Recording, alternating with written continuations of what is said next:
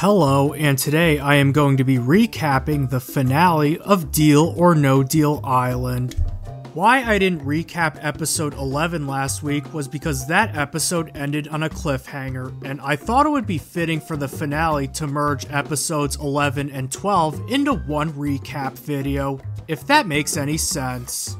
So for episode 11, the episode starts out with the 4 remaining players talking about who they're playing for back at home. Both Boston Rob and Amy said they were playing for their family. Stephanie said she was playing for fertility rights in the state of Alabama, and Jordan said she was playing to try to start a family. After that, a case drops into the water which Boston Rob retrieves, and it tells them to head to the final excursion. For the final 4 excursion, it was basically a giant maze. Before they had to go to the maze, the contestants had to solve a number combination puzzle, which would then give them a map. Once they got the map, they would then enter the maze and try to get a key. Once they got their key ring at the opposite side of the maze, they could choose to either use the keys to unlock a lower valued case, which is easier to get, or unlock a higher valued case, which is harder and more out of the way to get. This final excursion also came with a twist.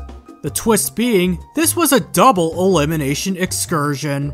This meant the last person to exit the maze with a case and the person who got the lowest valued case from that excursion will both be eliminated from the game. For the number combination puzzle, the question at the beginning was, how many total cases were retrieved by the players? Amy was the first to get it correct, with the answer being 75, as she then got her map and went into the maze. And from there, Boston Rob made a terrible mistake, as he was caught peeking at Amy's answer, which was against the banker's rules. As a penalty for being wrong, he will be the last person to go into the maze, and after that third person goes into the maze, there will be a time limit for when he can enter, with that time limit being the time difference between the first and second person to go into the maze. After which, Stephanie got her combination correctly and entered the maze 3 minutes after Amy, which was also the same 3-minute penalty that was given to Boston Rob. Jordan then solved her puzzle and got her map, and after she entered the maze, the 3-minute penalty started for Boston Rob. Despite the time advantage Amy had, Stephanie and Jordan quickly caught up to her, with those 3 all getting their keys at around the same time. Then Boston Rob entered the maze and started to quickly catch the other 3. Despite being the third person to enter the maze, Jordan was the first one to leave the maze and with a case, with Stephanie following soon after. From there, it was a close neck-and-neck race between Amy and Boston Rob as for who would be the third person out of the maze, with that close finish being the cliffhanger to what I was mentioning earlier. Now on to episode 12, aka the real finale, where it was then revealed that Amy was the third person to leave the maze, which meant that Boston Rob was eliminated from the game. After Boston Rob was eliminated, the 3 remaining women then opened their cases, where it was then revealed that Stephanie had the lowest valued case of the 3, which meant that she was eliminated alongside Boston Rob as well. Now with our final 2 being Jordan and Amy, the 2 faced off in one final challenge, with the winner of that challenge being able to face the banker and winning any amount of money they get in the game of Deal or No Deal. With that final excursion being the 2 are situated on opposite ends of tightrope, where they then have to grab dangling ropes to move across the tightrope, with the first person to grab the red rope in the center being the person to face off against the banker in the final game of Deal or No Deal.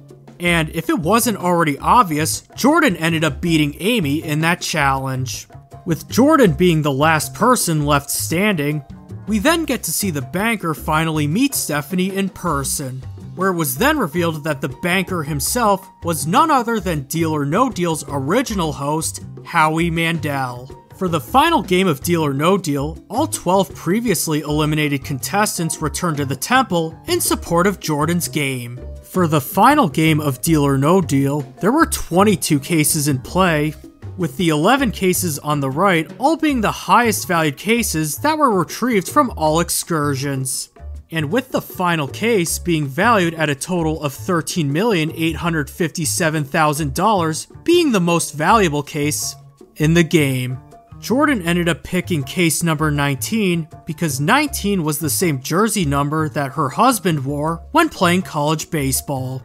For the first round, she opened 6 cases, eliminating 3 values from the left side of the board and 3 values from the right side of the board, where her offer at the end of the first round was only $203,000, to which she said no deal to. For the second round, Jordan had to open 5 cases, where she eliminated 2 cases from the right side of the board and 3 from the left side, where her second offer was $607,000, to which she said no deal to. For the third round, she then had to open only 3 cases, which were all unfortunately on the right side of the board. But despite that, her next value went up at $1,197,000, which she surprisingly said no deal to.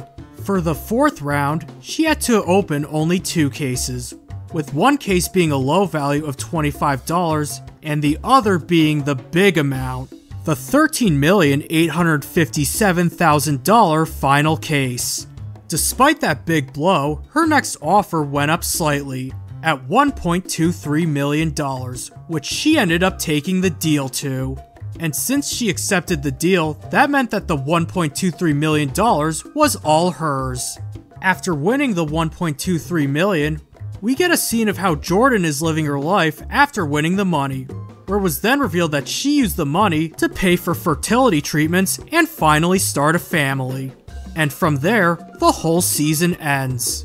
As for my opinions on the finale, I thought Jordan was a very deserving winner. And in fact, she was the one who I wanted to see win the most out of everyone in the final 4. And seeing that she used the money to pay for fertility treatment to start the family she always wanted just felt like a very heartwarming ending to the season. I'm probably going to make another video doing a more in-depth review of the whole series, so stay tuned for that, and I'll see you next time.